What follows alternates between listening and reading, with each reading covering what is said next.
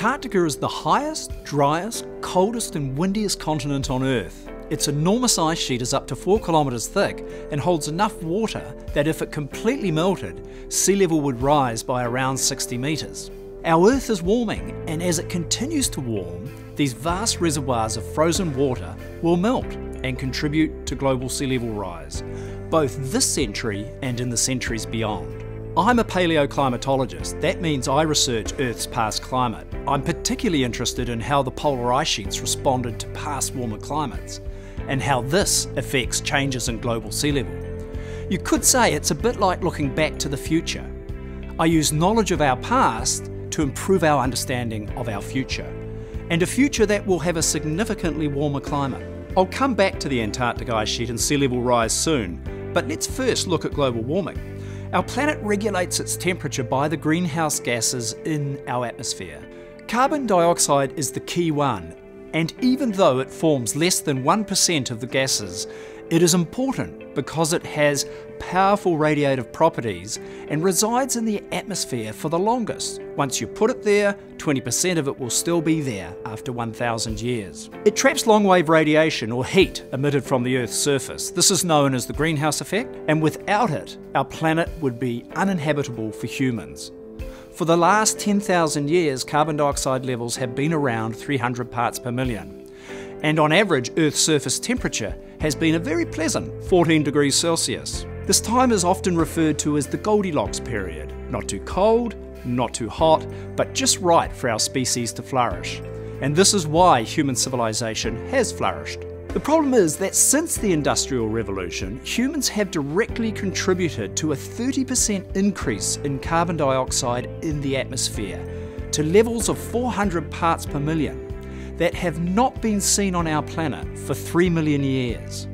Now the science is very clear on 2 points, and they are undisputed. The world is warming. The world is warming because of us, the use of fossil fuels and carbon dioxide we have put in the atmosphere.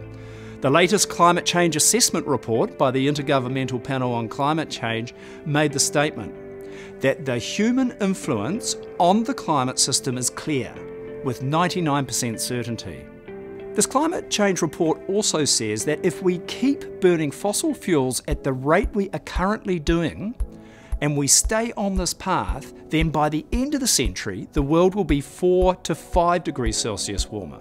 Computer climate models show that to avoid the worst impacts of climate change, we must restrict global warming to less than 2 degrees Celsius above present. Okay, so what happens if we can't slow down global warming? What if we continue to burn the coal, oil and gas at the same rate we are currently doing? What does a world that is warmer than 2 degrees look like?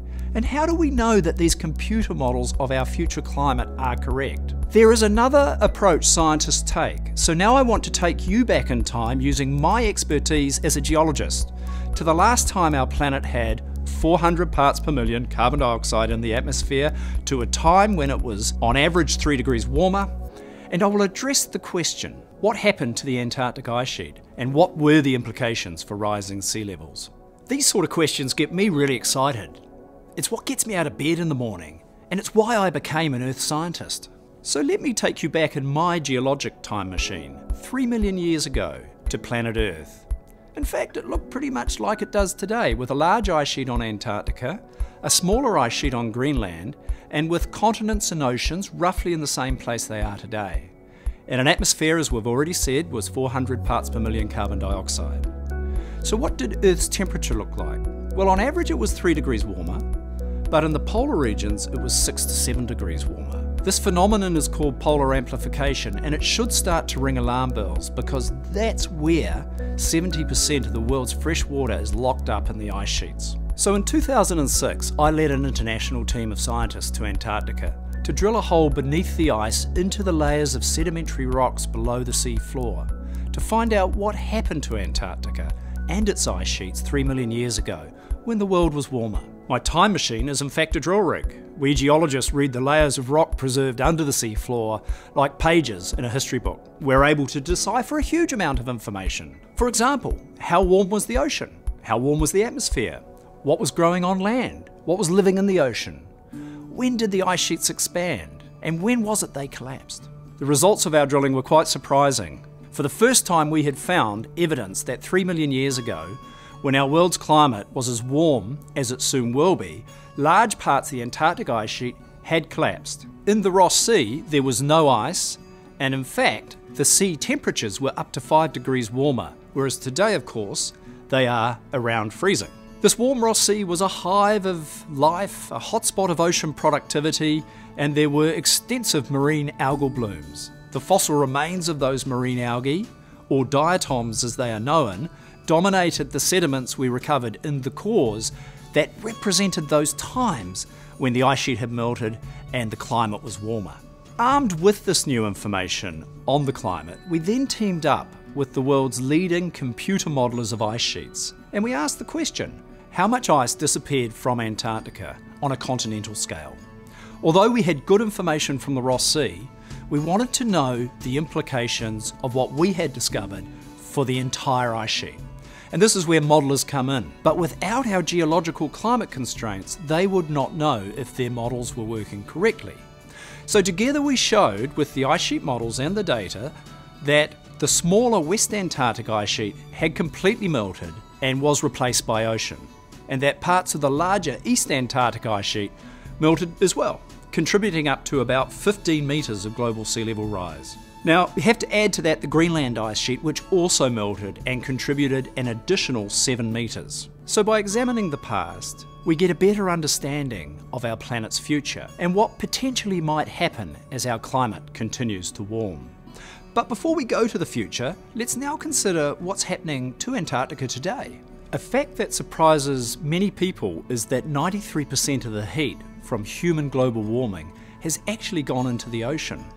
Global warming is ocean warming, and a very large proportion of that heat has gone into the Southern Ocean around Antarctica. Consequently, the warming ocean around Antarctica is causing the ice sheet to thin and retreat, especially where the warming is the greatest, along the coast of West Antarctica. Some parts of the West Antarctic ice sheet are thought to be on the verge of unstoppable collapse, and once underway, may melt in a runaway fashion. This is because once you warm the ocean, it takes a long time for it to cool down again, even if you do remove the carbon dioxide from the atmosphere. So the IPCC, in their latest report, have made a prediction of up to 1 metre of global sea level rise by the end of this century. Now, 1 metre may not sound a lot, but around 200 million people live within 1 vertical metre of present-day sea level. However, there is large uncertainty in what the Antarctic ice sheets might do in the future, especially if they behave unpredictably.